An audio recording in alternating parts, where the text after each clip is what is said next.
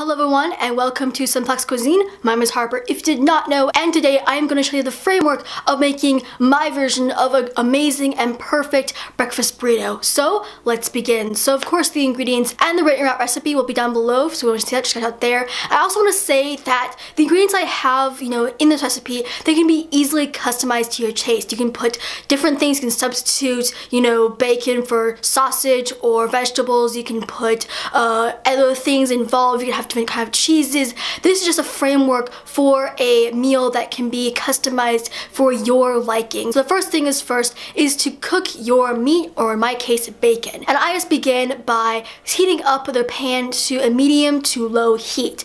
Now after the pan is pretty hot, not like you say steaming, but pretty hot enough, put in your bacon strips. Now I just cut it up into smaller pieces so they could easily cook all together. But while your bacon is cooking, and really just cook your bacon or your meats to your liking, it doesn't really matter at this point. When that is going on, when that's cooking, keep it on low heat and just let it just go by itself. You don't have to watch it, you don't have to babysit it, more or less. Unless it's getting burnt and then babysit it. But while that is happening, skin and wash your potatoes. Now I used small potatoes because I feel like a small potato hash brown is a really great ratio for one burrito. It doesn't too over carb the burrito, but it doesn't also, under carb it at all. So I feel like a small potato is your best option. But after the potato is washed and skinned, at least in my case, you can just, wash if you want, but I like skinning my potatoes usually. Cut your potato in thin medallions, and then when the bacon is done cooking, take out your bacon and put it onto a paper towel so the grease can drain off the bacon, and also it really has a great way to just hold the bacon. It's a great substitute for a platter. And then after that is done, take the grease and pour it into a bowl, and then heat up your pan to more of a medium heat, and then put in your potato medallions with some of that bacon grease, or just olive oil, really just, it's up to you of course.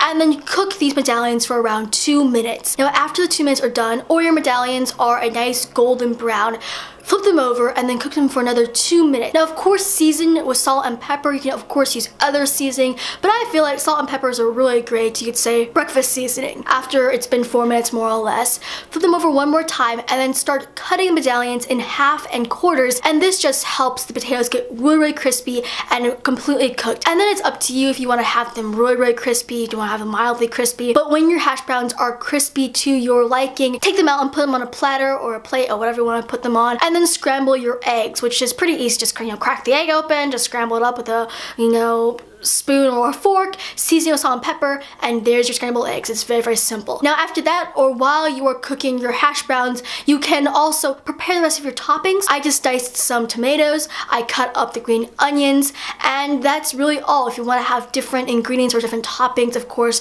it's up to you. It's just, as before, this is a very customizable recipe. But when all your toppings are ready to go, of course, take out your big tortilla, and I would actually get a pretty good, a pretty big tortilla, like 13-inch, 14-inch, because, at least for me, I'm not really good at making, wrapping a burrito up, so I like having a lot of room to really, you could say, perfect my craft, aka a safety net, a big safety net. But from there, put on your toppings. It doesn't really matter what order you put the toppings on, but for me at least, I just put hash browns, and then I think eggs, and then cheese, bacon, and then the rest of the toppings. I don't really remember exactly, but as before, the order doesn't really matter at this point. And just really season up your burrito, because of course a burrito is very carb loaded and you need as much seasoning as possible because it's a burrito. You just need a lot of seasoning. But from there, just wrap up your burrito in a burrito shape. I'm not sure what that really means. I just realized it kind of sounds a little bit weird, but more or less wrap your burrito, and then as a bonus thing, which I would completely recommend, take your skillet, put a little bit more of that grease or oil, whatever, and then toast your burrito.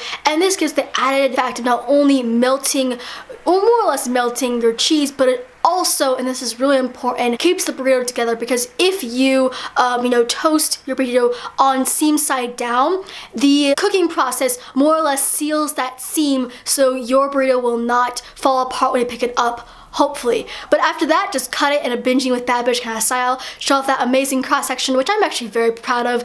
And then that is your breakfast burrito. Of course, this is just a framework, so just do what you want, you know, make whatever amazing toppings or ingredients that you want for breakfast burrito. But at the end of the day, it is an amazing breakfast or even say brunch idea. It's very simple. It's kind of, you could say, non-traditional because, you know, you are mixing breakfast with like a Americanized Mexican dish, so it's very, very non-traditional, but it is an amazing idea to, you know, have at least once per month. But with that, that is the end of the video. So of course, if you like this video, just click that like. If you want to see more from moi, just subscribe. I hope you have an amazing day. I will see you next time, and as usual, goodbye.